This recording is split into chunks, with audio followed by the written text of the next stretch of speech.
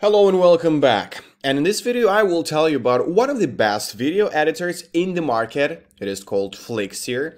You can create and publish with the fastest video editor, and it has over 1 million people using it. So stay tuned and I will show you how you can use Flixier right in your browser, how you can edit fast, how you can edit easy. And of course, this is something that's gonna change your work habits and maybe your social habits as well. So you can edit videos for different types of platforms. So you can edit it for YouTube, you can make your online course, you can make your webinar, Twitch streams, Zoom recordings, and marketing videos. So it is powerful online video editor. What is cool about it? That you can collaborate in real time. So synchronize projects in real time with all your colleagues and share files instantly.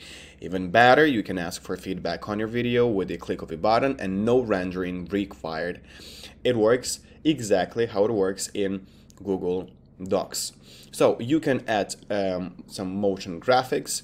They have some stock footage and stock audio that you can use, and you can master your video with just a few clicks.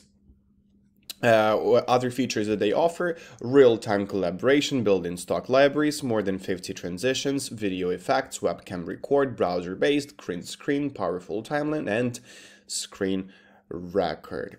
So let's switch to the tool and see how it works, and I want to show you some of the features. So we are here on the page where you can create your own project. All you need to do is click here, you create the name, let it be Slay, and then you choose what format is suitable for your video. And again, everything is very convenient because they explain what format is good for what platform. So I will choose a portrait one. It's good for stories, IGTV, and mobile videos. And I click create. After that, you import the videos that you want to include, all the content, videos or photos or audio. I've already imported some pieces that I want to include in my video. So I just drag them down on the timeline and move whatever way I want them to be, and I put it right here and right here.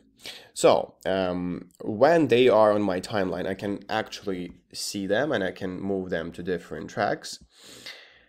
And after that, I can deal with each piece, and I can, for example, trim it, which is super easy to do. I just do it from the sides of the video to whatever length I want it to be. When I'm done with trimming, I can also cut some pieces. For example, I can cut like this and move it here. Yeah. And I can, for example, delete this part, and that's perfect. So when I'm done with trimming and cutting, I can think about transitions. So all I need to do is overlay the video a little bit, and I can see how long it's gonna take. Yeah. So, and you can see how it works. And it's nice. There is also this left bar with transition section, and you can choose whatever transition you want. So I have this bar on the right where I can adjust fade in and fade out, as you can see. But if I don't want to have fade out right away, because this is not the end of the video, I'll just delete it, and that's good. And I can delete the transition in. So when it's all done, I can also think about other things that I can add to my video. So for example, I can add motion to the video, for example, like a call to action, and I just drag it for example right here, and I trim it a little bit so it fits my video, and then I play it and I see how it works. Yes, subscribe and like the video. Perfect. I can also put some texts or titles. So there can be a title that's gonna be right in the beginning, for example, and I type in so I can type in any text that I want. So start out, yeah, and that's perfect. So, and for example, I play the video. There is a title, there is call to action, and that's perfect. And of course, you can add some text that you need. You can also have subtitles. You can do it manually or upload your subtitles, or do it with auto feature. And there is an audio part where you can choose a track that you want. If you don't have your own track or your own music, you can add the one from the library, which is totally free, and you can put it like on that track, for example.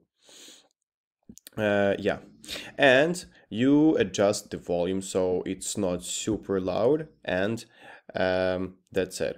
I would actually make it smaller. Yeah, I would just make it like that, and I would trim it like from that side as well, right? I would put this one right here. So it's going to be something like this. The music, the audio track is still rendering. It needs some time, but in general it looks like this. So and when you are done with everything that you intended to have in your video, you can export it. So you save the file as a video, you export and download, and that's it. It's downloading it. Pretty easy, right? So you can try it out by yourself. Just follow the link, which I leave below this video, right for you. Enjoy it, improve your performance, and of course I wish you good luck and very good results and a lot of use. Bye bye.